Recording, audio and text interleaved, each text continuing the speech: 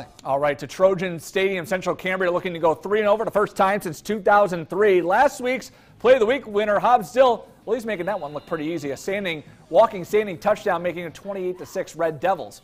Later, it's Dill again, this time bouncing off defenders and tackles, whatever you want to call it, and he goes into the end zone. It's 35-6.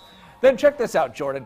Ian Little tosses it up, and Nate Wyrus, he wants in on the Play of the Week glove, a one-handed grab as Central Cambria more like rolls 42-14. Look, coming up, we're going to